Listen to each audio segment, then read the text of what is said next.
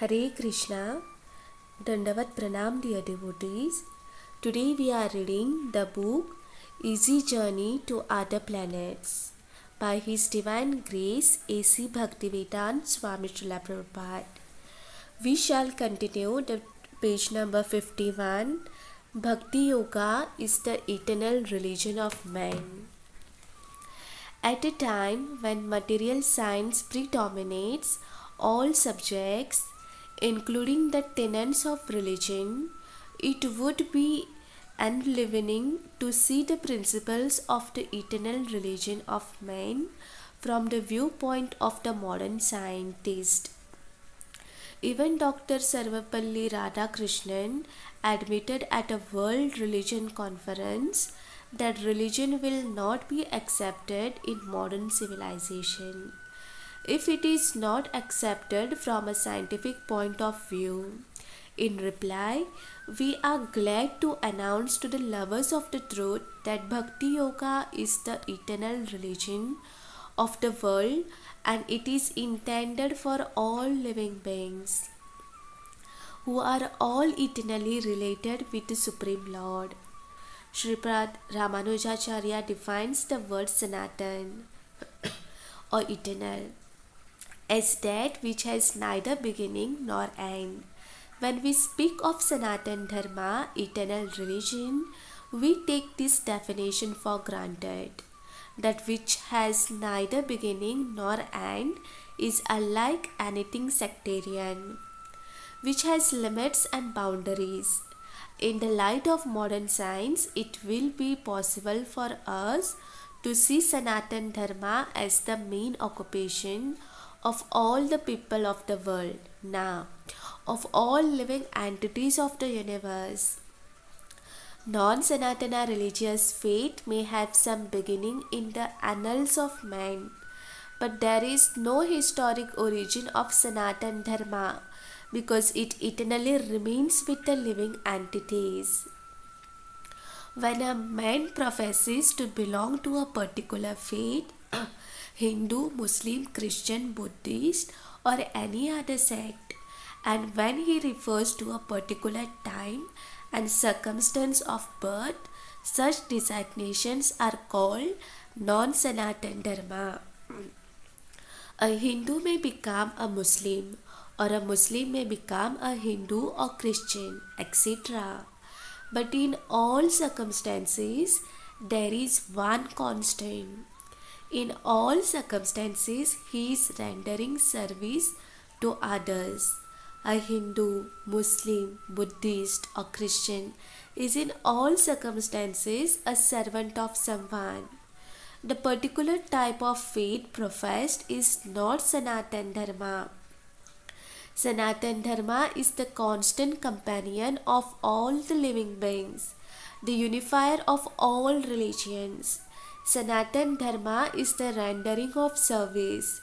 In the Bhagavad Gita, there are several references to that which is Sanatan. Let us learn the import of Sanatan Dharma from this authority. There is reference to the word Sanatanam in the 10th verse of the 7th chapter, in which the Lord says that He is the eternal fountainhead of everything and is therefore Sanatanam. The fountainhead of everything is described in the Upanishads as complete whole. All emanations of the fountainhead are also complete in themselves. But although many complete units emanate from the complete Sanatan fountainhead, the Sanatan head does not diminish in quality or quantity.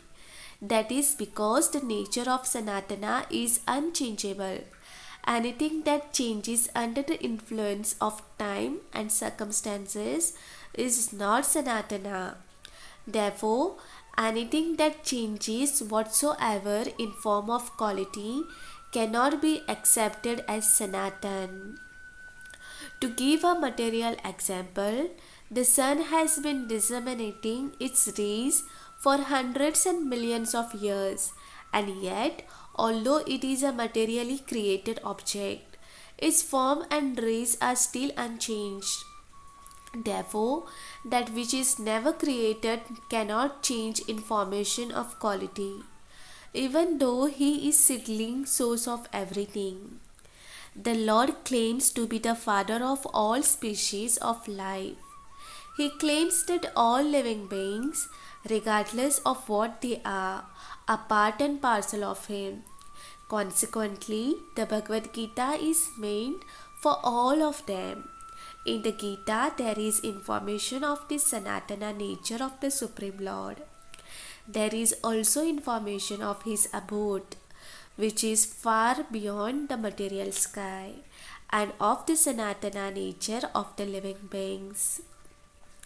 Lord Krishna in the Bhagavad Gita also informs us that this material world is full of miseries in the shape of birth, old age, disease, and death. Even in the topmost planet of the material universe, Brahmaloka, these miseries are present. Only in his own abode is there a total absence of misery. In that abode, there is no need of light from sun, moon, or fire. The planets are self-luminous. Life there is perpetual and full of knowledge and bliss. That is what is known as Sanatana Dharma, Sanatana Dham.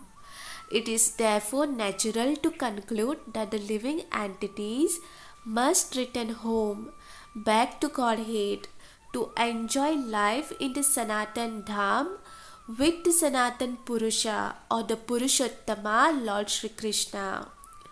They must not remain to rot in this miserable land of material existence. There is no happiness in this material sphere, even in Brahmaloka. So plans and activities for elevation to higher planets within the material universe are carried out by those who are less intelligent. Less intelligent men also take shelter of demigods and also derive benefits which endure for a limited period. Thus, their religious principles and the benefits derived therefore from are only temporary. The intelligent man, however, abandons all engagements in the name of religion and takes shelter of the Supreme Personality of Godhead, and thus receives absolute protection from the Almighty Father.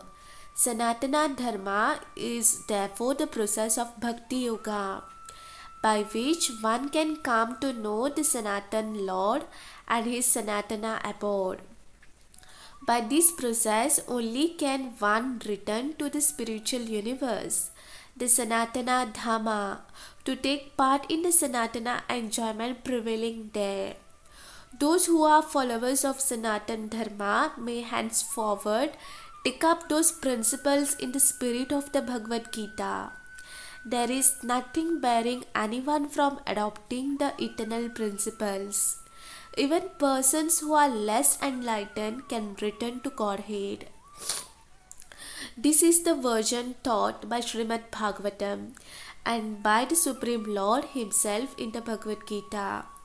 Mankind should be given a chance to take advantage of this opportunity, because Bhagavad Gita was spoken in the land of Bharatavarsha. Every Indian has the responsibility to broadcast the message of real Sanatan Dharma in the other parts of the world, especially at the present moment. Misguided men are suffering in the darkness of materialism, and their so-called learning has enabled them to discover the atomic bomb. They are consequently on the verge of annihilation.